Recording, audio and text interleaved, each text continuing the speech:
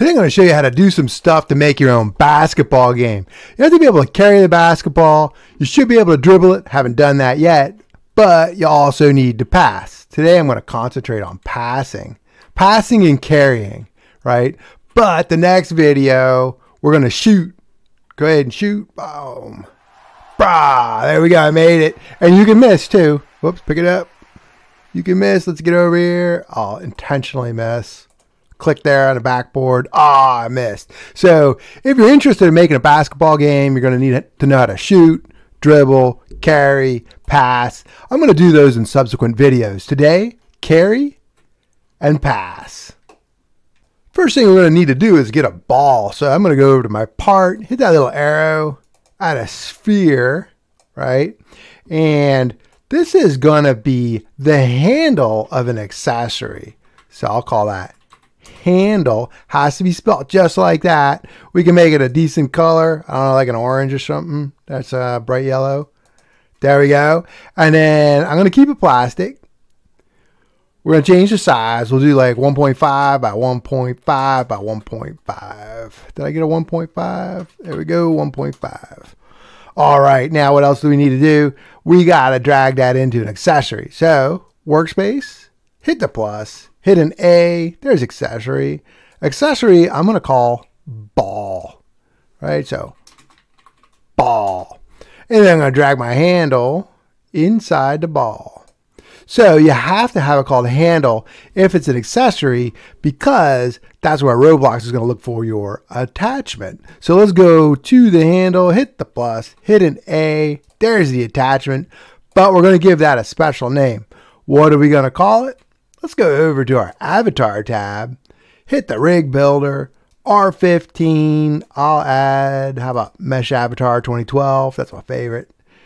And we're going to go to his hand.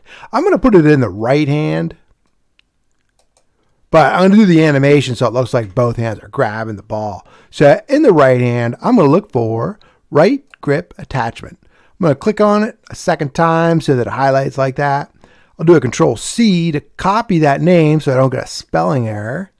I'm going to go all the way up to my ball, handle, attachment. I'm going to change the name. Control V, right grip attachment. All right, what happens if we drag this into the rig right now? Boom. Well, we're getting close. Got to do a little bit of adjustment though. Let's try to get the attachment on the ball in the right position so that it's going to look good when the rig's carrying the ball out in front of them.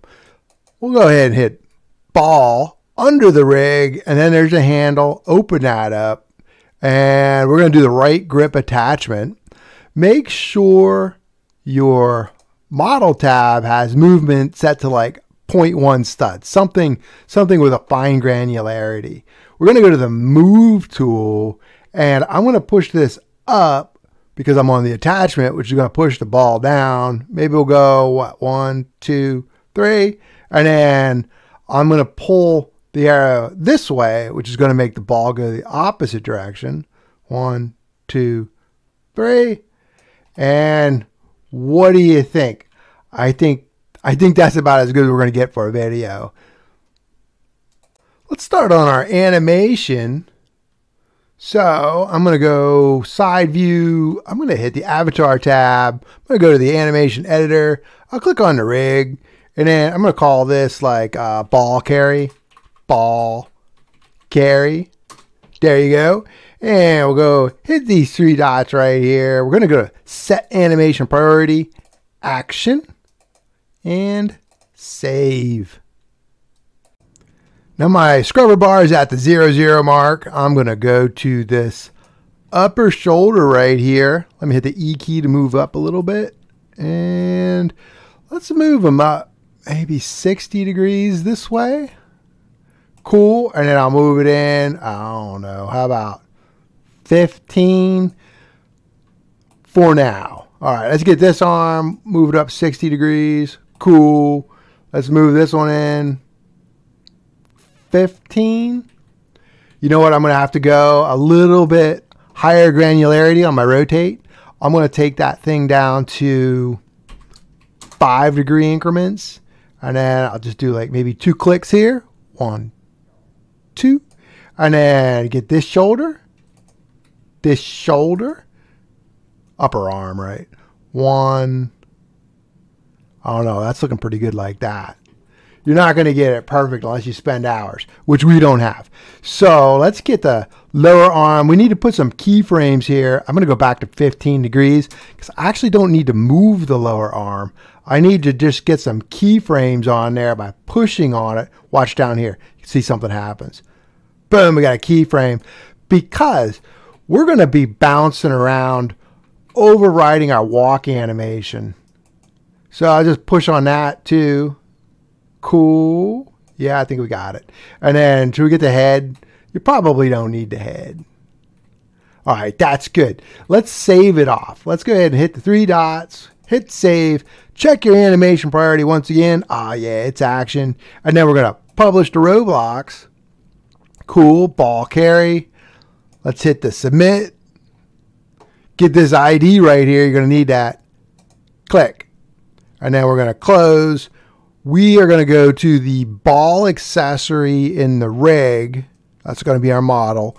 We're going to hit the plus, hit an A, get an animation.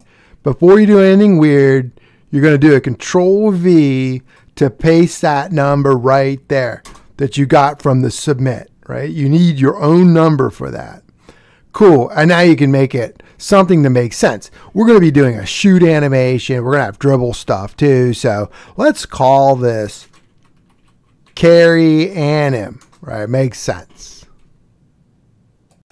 Now, if you get here and you decide you want to modify your animation, it's not hard and you can keep the same number. Just click here to continue using the animation editor.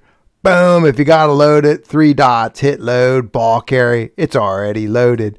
Let's modify the animation by toggling looping animation, right? Toggling looping animation. And then we're going to hit the 3 dots. I'm going to save it to the avatar. And then I'm going to come down here, publish to Roblox again.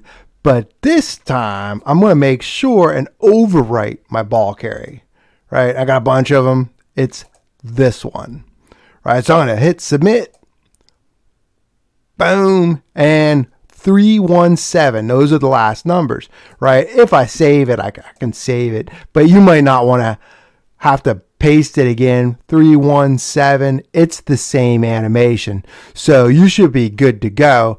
If you want to modify things, or maybe you forget your number, just rewrite it, get the number. Let's fire that animation up and get it working. We're going to go to our ball accessory, hit the plus, hit an S for script. There we go. I'm going to do everything server side because we're going to have a lot of people grabbing that basketball. So we're not going to do client stuff. Too much trade-off, too much keeping track of stuff. So I'm going to call this ball MGR for ball manager. All right, we can close this. Let's go over. I'll make this print bigger so that you can see the code a little easier, but I'm going to delete the print. All right, let's do a variable for ball ACC for ball accessory. That's going to equal script.parent. And then what else? Let's get the ball, right? That's actually the handle of the ball accessory. Ball accessory dot handle. And then I'm going to need a variable for the character that's carrying the ball. I'm going to call that char that has me. So we're thinking in terms of the ball. What character has the ball? All right, and then let's get a carry anim. And where is that? Ball accessory dot carry anim. That's what it was. Our animation. And then I'm going to make a variable for this carry track. Carry track, but I am going to initialize it to, not true, nil. What I am going to do is I'm going to get a can pass debounce, right? A variable. I'm going to call that true. I was like getting ahead of myself a little. So then we're also going to need a cooldown for the passing. And that's going to be of 1 second. So you can't pass more than 1 second. You don't want the ball being traded back and forth too quickly.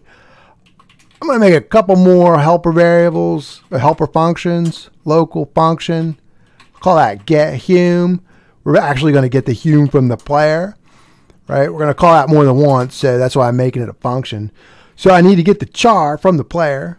We get the player.character or player dot, oh man, character added weight, straight, and then we'll get the humanoid from the character, char, and what we got? Wait for child, wait for child, humanoid, a lot of letters there. Didn't make any mistakes, did I? I don't think so. And then we'll do a return hum, right? So we can call that whenever we need the humanoid from the player. Also, local function. How about a load animation? That'll work. Load anim. And we'll pass in the humanoid. We'll also pass in the animation when there's more than one animation. But right now there's only one animation. So let's just do a local animator. We'll get that from the hum. Wait for child animator. And let's get the track from the animator when we load an animation. Anim. Oh, let's call this. Let's do that. Let's pass in the animation, right? Because we're going to build out on this. And M's and N's, man. They get me. Okay. So we'll pass that in. We got to remember that. We'll do a return track. Cool. So we'll call this, we'll return to track. What else? Let's go ahead and do, how about a touched event for the ball? So just go ahead and connect that touched event to a function. Other part's going to get passed in, and we'll do a local player game dot player. So we're going to get the player service. We'll use the get player from character to see if the other part's parent is a character. I'll go ahead and move this a little bit, right like that. So if this is like a foot or something, the parent's going to be the character. You're going to get the player. You might not get a player though, because it might be, you know, it might have bounced on the floor or the backdrop of your basketball net. So if the player and can pass, we should have a debounce. Then we'll make can pass false. And then we'll do if char that has me. Does a char have me or not? If it is nil, it's on the ground. No character is carrying around the ball.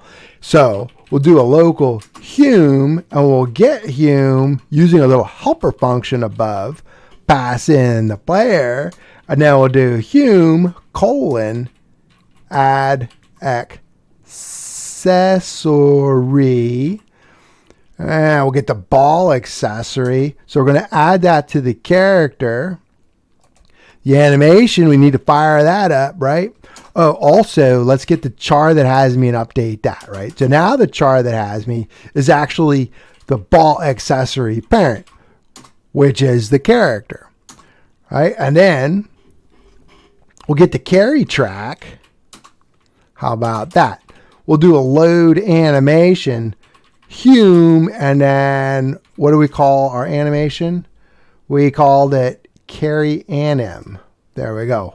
Don't forget we got to pass that in. I wasn't going to do that there, but I changed my mind. So then we'll get our carry track and we will play. All right, so we can't pass it around or anything. Oh, and then let's go ahead and wait for our cooldown. And then we'll do can pass equals true. Let's just see if we can pick this up. We can't pass yet. What we're going to have to do to pass is going to be right here. We're going to do a else if player.name does not equal char that has me. So if the player's name, dot name, then. So the character's name in Roblox is the same as the player's name. So we're going to check to see if the character that has me is different than the player that actually touched the ball up here that we got. If it is, we're going to make a pass. I was going to test the game, but let's just go ahead and finish this off. So we'll get our carry track and stop it. What does that mean? So the other humanoid has the carry track, the one that's carrying the ball now, that's going to stop. This is a little tricky, right? So that's going to stop. And then we're going to get the ball accessory dot parent, and we're going to make it the workspace. That's going to pop the accessory off the character, which is the ball, right? And then we're going to get a new humanoid, get hum from player. I spell that right?